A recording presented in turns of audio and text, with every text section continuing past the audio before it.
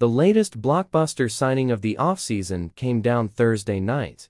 Yoshinobu Yamamoto joined the Dodgers on a record 12-year, $325 million contract. It is the largest pitching contract in history, and the Dodgers will pay Yamamoto's former team, the Oryx Buffaloes, a posting fee just north of $50 million. All in, they're spending $375 million to pair the righty with $700 million, man. Shohei Ohtani. With Yamamoto signed, things should pick up with the rest of free agency soon. Here are Friday's hot stove rumors. The Blue Jays are in contact with free agent center fielder Michael A. Taylor, reports MLB.com. Toronto does not necessarily need a center fielder to replace Kevin Kiermaier, as Dalton Varsho is more than capable of playing center. But signing Taylor would allow the Blue Jays to continue fielding an elite outfield defense. Outfield defense was one of the team's strengths in 2023. Taylor, 32, quietly hit 21 home runs with the Twins this past season, though they came with a .278 on-base percentage and a 33.5% strikeout rate. That said, you can live with the dingers and defense center fielder as the No.9 hitter.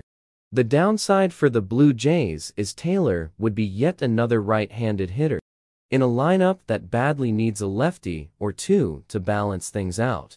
The Astros, Blue Jays, Pirates, and Yankees are among the teams bidding for Cuban righty Yariel Rodriguez, according to MLB.com. Rodriguez, 26, did not pitch in 2023 after breaking his contract with the Chunichi Dragons in Japan.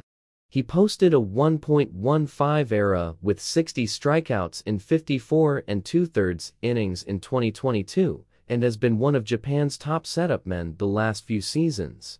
Rodriguez served as Cuba's ace in the World Baseball Classic this spring, and there is some thought he can start.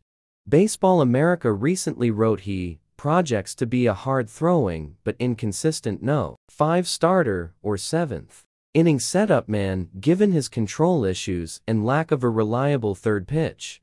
Rodriguez could receive a 3 to 4 year contract in the $10 million a year range. The Tigers have signed righty reliever Shelby Miller to a 1-year contract with an option for 2025, reports the Detroit Free Press.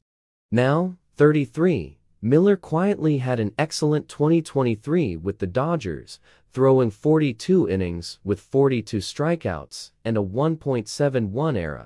He's found a home in the bullpen after struggling with his control for years as a starting pitcher. Miller will join Jason Foley and Alex Lang to form a sneaky good late-inning trio in Detroit's bullpen.